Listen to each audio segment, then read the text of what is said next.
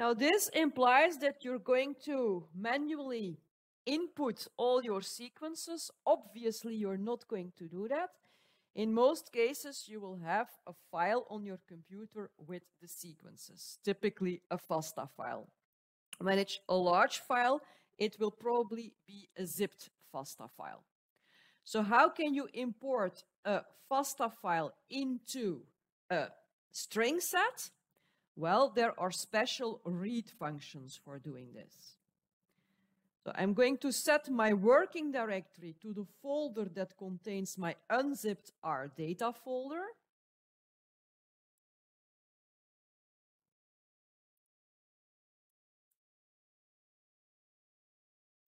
And then I'm going to say, use this one as a working directory.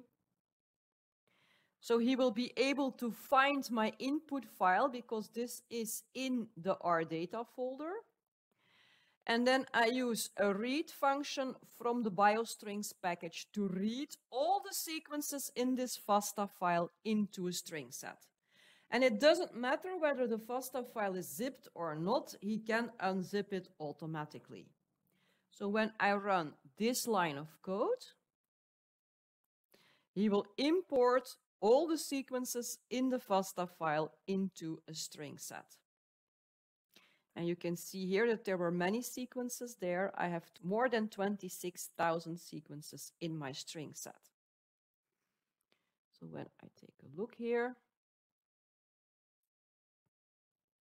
he will show me a small overview of the sequences. So what are these sequences?